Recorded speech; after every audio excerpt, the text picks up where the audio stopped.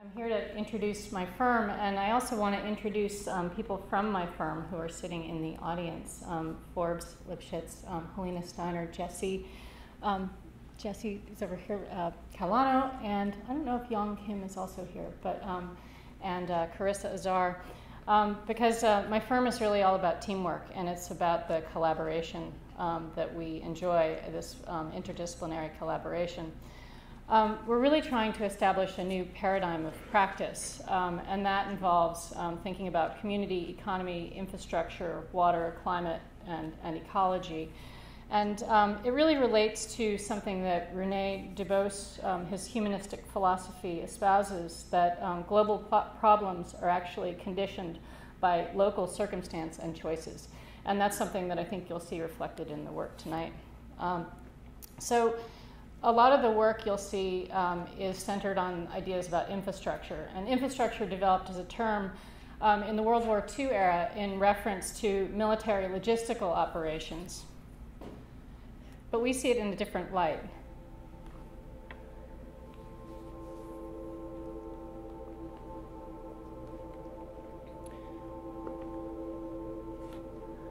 We want to look at how transportation systems or infrastructure systems can be used to sort of enable other opportunities.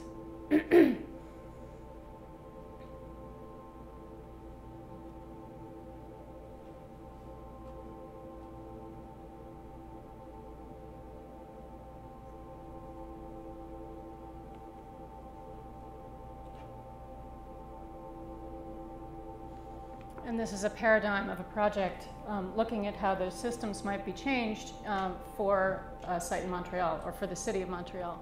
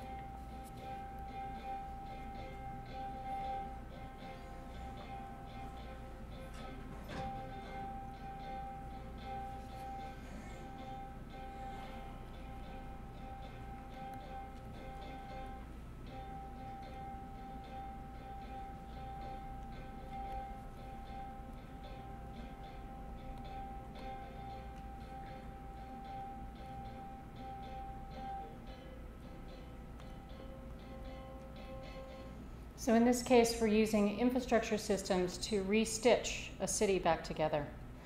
And we do this in our practice by using pilots and by using grants. And I think that's what's one of the things, or is one of the things that differentiates DLAND from sort of from other practices, because we go into communities and we work with community organizations, and we find grant money, and we help to connect those organizations and those communities with these larger granting sources. So the New York State Council on the Arts has also been a funding source to DLAND and our projects, as has this array of different funders, from NOAA to the National Fish and Wildlife Federation to the Wildlife Conservation Society, the Graham Foundation, the DOT, DEP, the New England Interstate Water Pollution Control Commission, among others. One of the places that we're operating, as the previous video suggests, is on roads and watersheds. And it's interesting to start to look at the relationship between these roads and watersheds. There are 772 cities in the US that have combined sewer systems. And what that means is that the stormwater that's going over all of those roads is actually combining with the sanitary sewage, and it's pouring into our water bodies. And this is a big problem. And those 772 cities are now coming under federal federal eye for having to comply with Clean Water Act standards. And so it's going to be an ongoing issue where these cities are going to have to clean up these waters. In New York City, for instance, gosh, what is it? It's like 400 million gallons of combined sewage effluent go into the harbor every week, and I think that it comes to 20 trillion gallons a year of this combined sewage effluent. And so we'll show you some examples of what that leads to in the Gowanus Canal. In the Gowanus, we designed a park that we call the Gowanus Canal Sponge Park, and we did that because we're trying to add permeable open space around the Gowanus Canal area. And the basic concept of the idea is that wetlands act like sponges. So we want to start to use these sponge parks, or this permeable open space, to actually absorb that surface water runoff. Now, Gowanus is a tricky place because it's already a wetland, but you wouldn't necessarily know that unless you have property that's fairly close to the canal and your basement floods all the time. But you can see that it used to be a swamp. In 1776, the whole area was marshy, and all of that water has been contained and managed and sublimated, but it really likes to emerge occasionally to the detriment of a lot of the people that live there. And so we tried to map, well, we mapped the watershed and the sewer shed of the area to determine what the inputs were to this area of operation outlined in yellow. The Gowanus is, it's a decaying post-industrial waterfront, but at the same time, this waterfront site is used by the Gowanus Canal Dredgers Boat Club for their canoeing and kayaking. They operate it out of that shipping container behind the graffiti-covered wall. But you can see that the area does experience a lot of surface water runoff. There isn't a lot of permeable ground, and that surface water carries with it a lot of dirt and detritus and oil and toxic chemicals. Now, this is what I meant by the combined sewer overflows. If you look over to your left, that's actually raw sewage that's sitting on the top of the Gowanus Canal, sort of held back by that yellow sort of baffle. So we're trying to sort of break down the problem because people have been looking at the Gowanus for a long time, and I think that it's a very complex place, and you need to start to break down the issues: the hydrology, the ecology, the land use, the cultural preservation. Think about how the street runoff is leading to those CSOs. Think about the contaminated water leading to poor animal habitat. And then there's a lot of privately owned land that abuts the canal. So that's an issue as we're moving forward. And then also there's a lack of maintenance to the area. And as you can see from this list of toxins, it's actually quite dangerous because of all the different things that are in the water.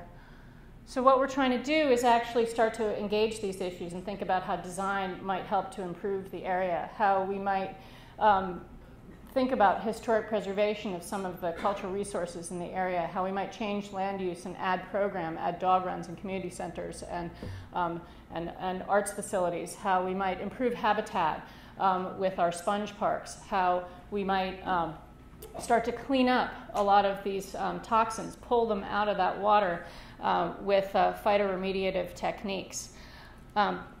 And so we started again, we went back to our mapping and thinking about where the sewer outfalls were and where the pump stations were and where there were areas of direct drainage. And then thinking about places where there was street level water infiltration opportunities, places where we could actually trap that water away from or upland of the canal.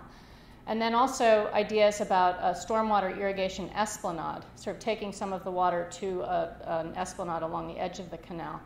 So we developed these sections and tried to think about how we might actually stack a program space over an ecological space, trying to maximize the value of that landscape for both people and plants. And this is an example of how that works, with the walkway actually going out over these wetland areas. City planning was in the process of doing a rezoning when we worked on this initially, this master plan, and they drew this green line around the canal, which is lovely, sure, esplanade around the canal. But the problem is that there are a lot of privately owned buildings that abut the water. And you can see the black zones are places where those landowners aren't going to basically give up their land or tear down their buildings in order to put in that lovely green esplanade. And because of jurisdictional issues with the state DEC, it's not like you can actually build out over the water. So we came up with the idea of creating an urban promenade, or really engaging the entire district as a new open space, and thinking about how these pathways might at some points be along the water, but at some points might sort of circle back into the community. So it's actually an economic vehicle for improving the entire neighborhood. So this is the Sponge Park entrance at 3rd Street. Some of the funding for this project actually came from Nydia Velasquez, who's our congresswoman, and her husband proposed to her on the banks of the Gowanus Canal, so we made this in her honor.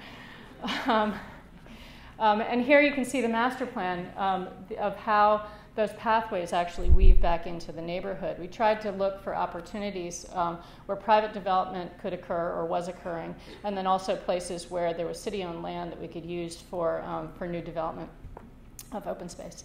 There are cultural redevelopment areas that are great potential in the area.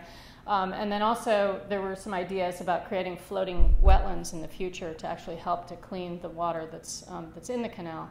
Now, in the middle of doing all of this work, it was designated an EPA Superfund site.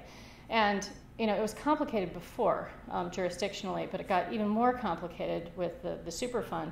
The red actually shows the extent of the toxins. Basically, it's like oil, tar underneath this whole area. And you can imagine a swamp, how that is actually moving around. But this is probably, I don't know, I can't say it's my favorite diagram because I have to live it, but it demonstrates what it's like to do a project in New York City, especially a waterfront project in New York City. And I want to just point out some things, like the sediment underneath the canal is actually controlled by the Army Corps of Engineers, although now that's actually controlled by the EPA Superfund people.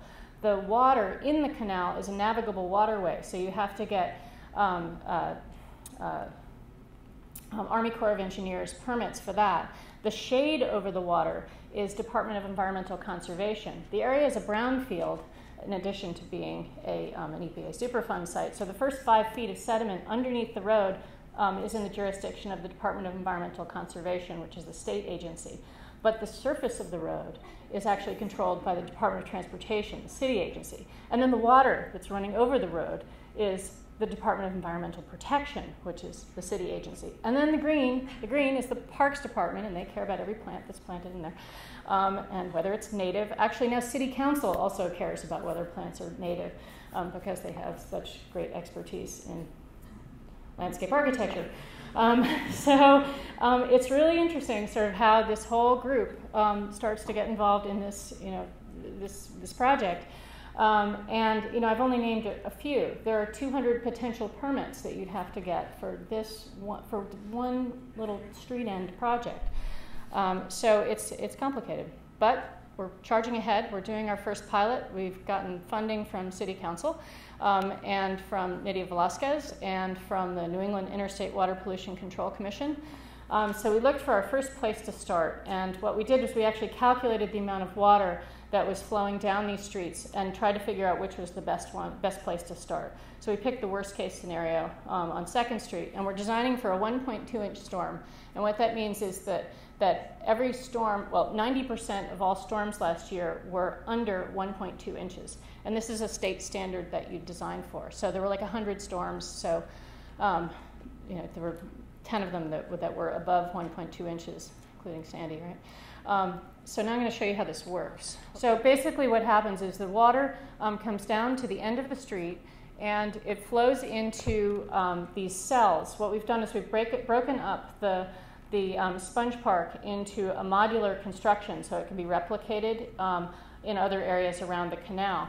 These cells, there are a number of these cells going across the road bed at the end at the street end, and there's also a sedimentation basin, basically upland of that.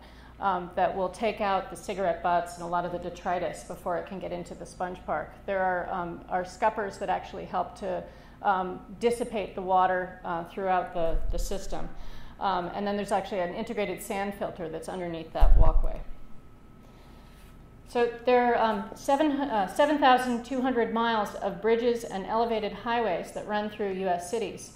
So this actually is a sort of offshoot of our Sponge Park project. We're looking at the stormwater that's actually coming off the highways and trying to trap that and use it.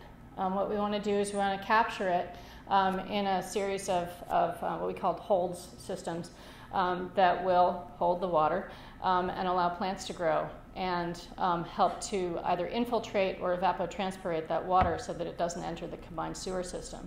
We're working on 2 sites, again with grants from, in this case, the Department of Environmental Protection and NOAA.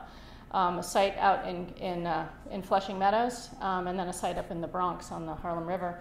And we're looking at different prototypes. The idea is that this can be something that's made as a system, that it can then be replicated across the country for those 772 cities that have these combined sewer overflow problems. So we're doing an in-ground system that we're testing now. This is actually in construction and should be up and running by the end of the planting season in June. And then we have an above-ground system that we're designing for the Bronx site, because there we think it might be a brownfield, we're not sure. But we were allowed by the Parks Department to actually work on top of their property. And so we're actually designing this one out of Jersey barriers. So it's a serious pop-up. And this one is so large because we're going to hold all of the water on the site and allow it all to evapotranspirate. We're not going to actually have any drainage into the ground on this one, or any drain going out of the system. So there are 35 million US residents that live within 100 meters of a 4-lane highway. My vision when I started the firm was to work on these infrastructure systems, and I started looking at the Brooklyn-Queens Expressway. And this was done through a grant from the New York State Council on the Arts. And I looked at the BQE in Cobble Hill and Carroll Gardens. And you can see that's the section highlighted on the bottom of the slide. We then subsequently were hired by, or got through an RFP, got a job to look at a section of the BQE up in Williamsburg. The demographics of the 2 sites are very interesting, because in the southern site, there's a population of about 100,000 people, and the median household income is about $80,000. And the cost of decking that section of the trench is about $1 billion. And in the northern site, we have 160,000 people and a median household income of about $40,000. And the cost of decking this part is about $100 million. The area to the north was downzoned by city planning. The area to the south, city planning was very eager to actually do this capping project as a potential real estate development project back before 2008. So Robert Moses, proposed these beautiful verdant highways or parkways through these neighborhoods, and what he really delivered though was this, the 6-lane highway trench that's running through this neighborhood. He plowed through those brownstone neighborhoods, and he created a physical boundary, and he really also created a great amount of economic disparity between 2 sites. There are also territories that have developed in the Williamsburg site, where the Dominican gangs are on one side and the Puerto Rican gangs are on the other side, and the trench actually forms the barrier in between, or the turf. There are public health issues that we've been looking at in relation to this, trying to find correlations with asthma rates and obesity and physical activity levels. And then we also we're looking at Plan YC and how these 2 sites actually relate to Plan YC. And one of the issues that was outlined in that study, which was really smart, was there should be, everyone should have a park within a 10-minute walk of their house. And so what we recognized was that on the Carroll Gardens site, there's this hole in the middle, so there's a real need for a park. But that site's really expensive, and it's also a site that has Brooklyn Bridge Park, which was just developed. And so, it needs it, but the Williamsburg site actually has tot lots that are right next to the trench, and schools that are right next to the trench. It's a bit of a problem. But they don't have any active recreation space. So the kids that are most vulnerable to getting involved with the gangs are kind of left out at their own devices. And so what we want to do, and what the community really wanted, was to actually start to think about how we'd make new space for them. So we started to pull it apart again and analyze it. We looked at the trench as a barrier and thought about the physical properties, and then thought about how there's sort of criteria. There are, there's pedestrian circulation, health and safety, vehicular circulation, recreation, environmental benefit, and development. And all of those things come together to make like a good city, right? So we thought about the existing conditions of the BQE trench and how right now the car gets all the goodies, right? Their wheel is all filled out, but none of the other wheels are filled out. So we started to break down that space and think about how we might start to augment some of those other elements in the wheel and make it more valuable to everyone. So ideally, what we see is the advantage here is that if we put a park over the site, we increase the development opportunities, we increase public health, we increase recreation opportunities, we add green, certainly. And it's a better way of living in the city, and it has a lot of value. So in the near term, we envisioned that you could add a lot of trees and potentially green walls. And then in the longer term, actually do this capping. So in the Williamsburg site, which I said is, it's smaller, it's a more manageable project, we were hired to do a feasibility study of how we'd actually do this project. And again, we went back to the section and thinking in section. The highways are currently not at federal highway standards. And so what we recognized was that we would need to, with any new kind of intervention, actually maintain or create 16 feet of clearance underneath the existing bridges in order to make our cap. We also realized that the deck had to be fairly thin so that we could get that clearance. And so actually the great thing about that, well, we recognized that there were, we're cutting off the top, recognized that there were 3 sites where it was actually feasible to cap the trench, and then one site where it was just going to be too expensive to figure out the engineering. And so the community really wanted to have active open space, and that was actually really great in relation to needing this thin deck, because what we proposed was to put a field turf topping in the center portion for active recreation, and then put the trees and the sort of denser real landscape on the sides, the passive landscape on the sides, for this vision of a new BQGREEN. So now it's great to sort of dream about capping highways, and sure, yeah, we could do that if we had all the money in the world. But I think there's actually a way to do this. And the structure, I think, is really interesting, because these bridges are 50 years old, and these bridges need to be replaced. These bridges will cost about $10 million a piece to replace. So that's something the city has to spend money on.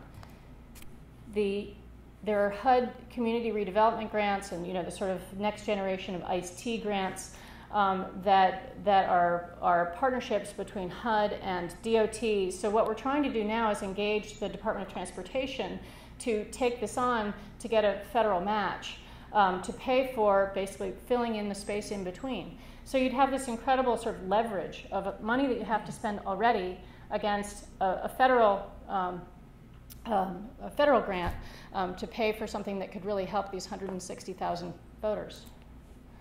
So this right now it's a space for cars, and we really wanted to make it a space for people. It's really passive. There's no one there. Sometimes there are drug dealers there, people sleeping. And we want to turn that into an active open space. And this really limited use handball court we want to turn into a community center with a pool and daycare, and really make it a space for the community. So the economics of these trenches are actually really interesting to look at. I talked sort of big picture in relation to how we'd fund that project, but even planting 350 trees on this site could have a huge impact. We looked at this Forest Service document, this like big thick tome, and turned it into this one-page diagram suggesting that in 1 year, 350 trees will generate $250,000 worth of oxygen, provide almost $500,000 in pollution control, recycle almost $300,000 in water, contribute almost $4 million in shade value for a 10-year gain of $50 million. Now, that's not a gain that any one individual gets to hold, but it's an economic gain for the city and for our community. So 40% of the world's population lives within 100 kilometers of a coast, and we certainly experienced that this year. 19 million people live in the New York City metropolitan area. And as Adam suggested, I'm going to talk now about the MoMA Rising Currents project, where we collaborated with ARO on an analysis of how we might develop some strategies for how to deal with periodic inundation from climate change impacts in Lower Manhattan. We really need to prepare because scientists project we're going to have a 6-foot sea level rise over the next 80 years. And you can see the potential impact that might cause. Our team, Team Zero, looked at this area of Lower Manhattan. Oops, I'm missing a slide. Well, you don't get to see 1650, but a long time ago. The edge of Manhattan used to be much smaller, and there were very gentle sort of edges reaching out to the sea. By 1850, you can see that there's a more hardened edge along the perimeter to facilitate shipping. There were actually slips cut into the edge of the city to allow the boats to actually get up to the water's edge. And then by 1960, we had these finger piers to facilitate even larger boats. But by now, the shipping had left and gone out to more remote areas where there was access to trucks and because of containerized shipping. And we ended up with this disconnected morphology because we have this recreational edge surrounding the city.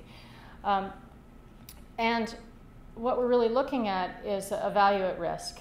With the sea level rise of 6 feet, you can see that this whole outer area would be inundated. And with an 18-foot Category 2 storm surge, you'd have water going up to that dotted red line in the upland areas. And that's really what happened with Sandy this year.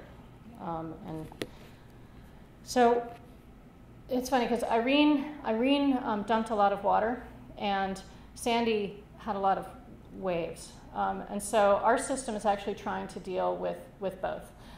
We're looking at the upland flows that I talked about and was dealing with in Sponge Park, and then the potential for this water coming in from the ocean through higher tides and storm surges. So our proposal is, this is the existing seawall, and this is the existing seawall in 2100 if we don't do anything. And then this is our Category 2 storm inundation area. There are also combined sewer overflows in Manhattan, and you can see this is the location of those overflows. So really what we're proposing is to allow the water to come in, but then to get it out really quickly. And we're doing that through a range of porous green streets. We have streets that can take sort of normal rain. We have streets that can take a lot of rain and channel it into these sponge slips. And then we have streets that are around the perimeter that can actually take the large waves and then take it out, kind of in the way that the tunnels did, only it would be intentional here. But really what we need to do first is actually raise the edge of Lower Manhattan by 6 feet with this new hardened edge. But we didn't want to just raise it the way it's always been raised. We wanted to create a different kind of pattern, this kind of crenellated edge along the Hudson River, and then actually move the city out a bit on the East River to make this new resilient system. Within this new resilient system, there are upland recreational spaces, there are freshwater wetlands, and there are salt marshes. There's also a series of barrier islands along the southern tip of Manhattan to break the force of those waves and dissipate it.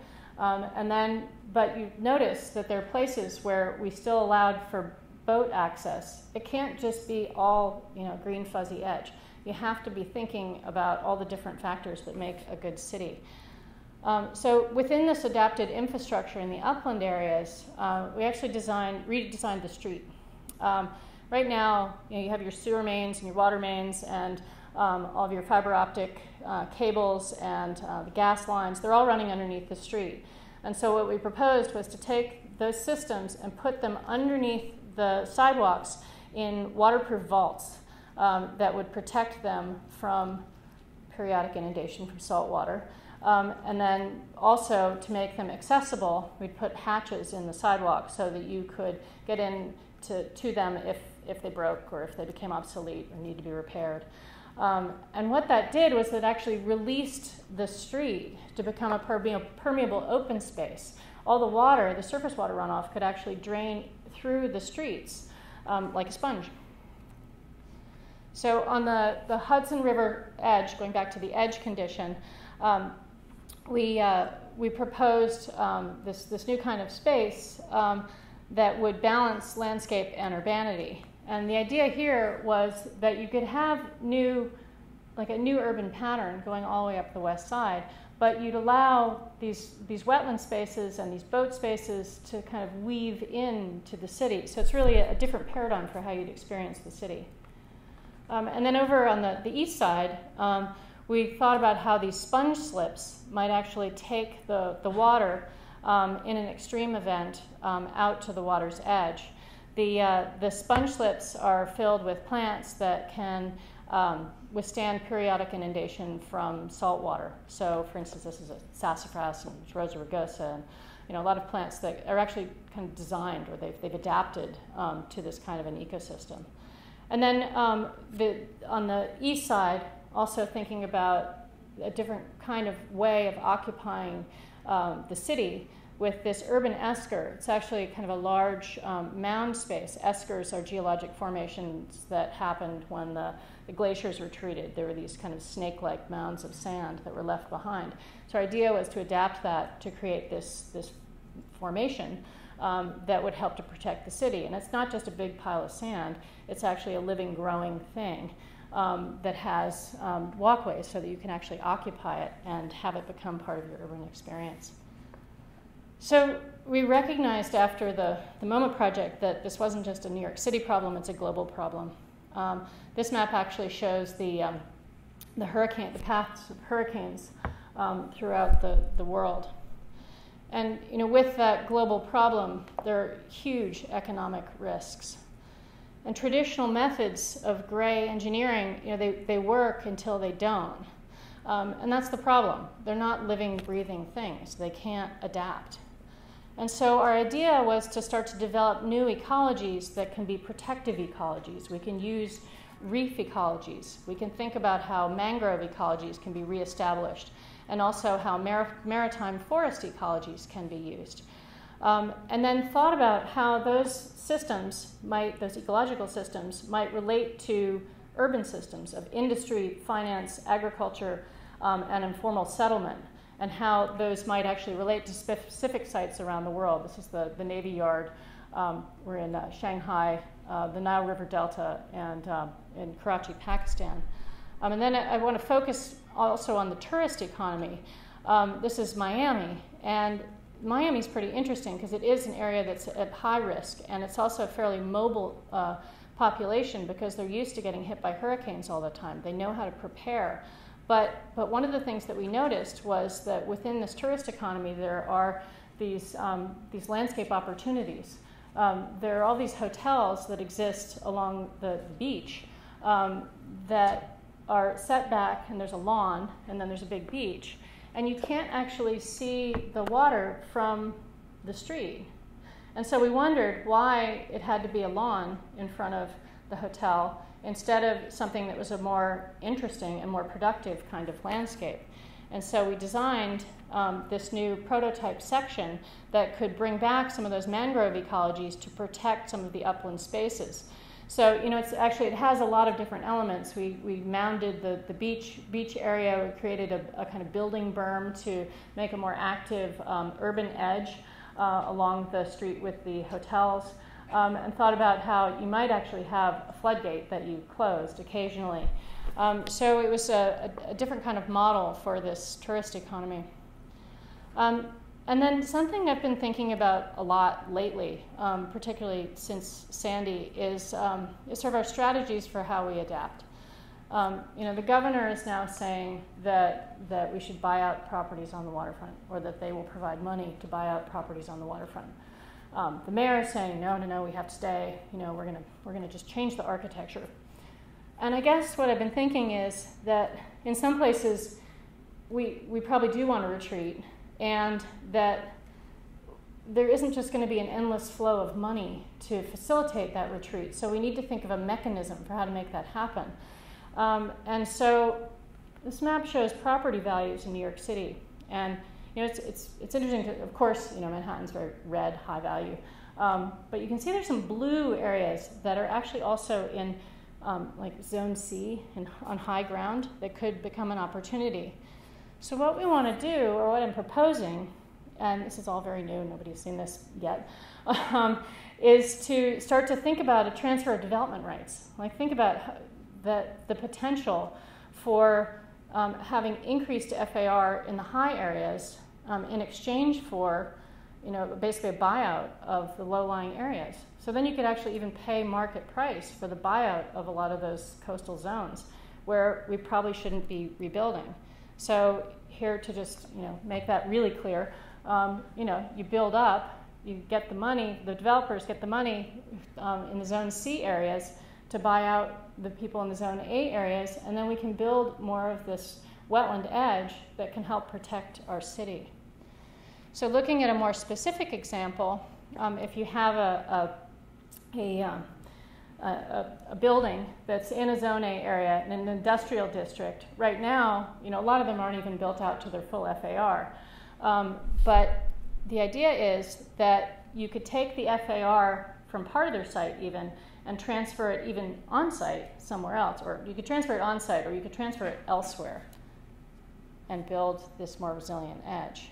So here, showing how that Zone A land might actually be this upland FAR, even within a manufacturing district. And how that might sort of change our resilience to these climate change impacts. But I just want to end with this slide to suggest that we really need to be thinking about kind of a vision for the future that is a serious rethinking of our ecological infrastructure. And somehow we have to be figuring out the methods for making this happen. And we have to try to get through all of the sort of jurisdictional roadblocks that have traditionally sort of thwarted these efforts and really make change, because we can't afford not to. So thank you.